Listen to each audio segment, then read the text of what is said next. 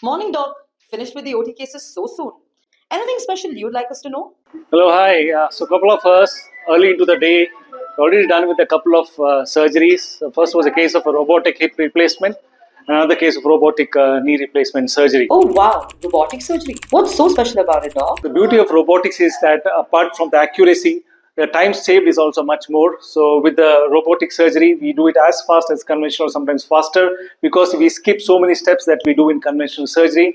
And so this saves a lot of time for the doctors as well as the patients, which actually decreases the infection times when your operating rates are faster. So, Doc, what are the advancements in this field, though? The short-term advantages of robotics being lesser requirement of painkillers post-surgery, early recovery, early gait, early return to activity, and long-term advantages being increased longevity of the implant, especially because you are putting it exactly the way you have to. I think the future of robotic surgery is very bright.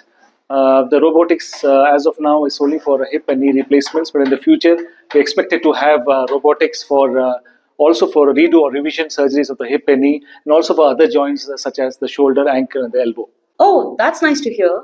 Thank you so much for your time, Doc.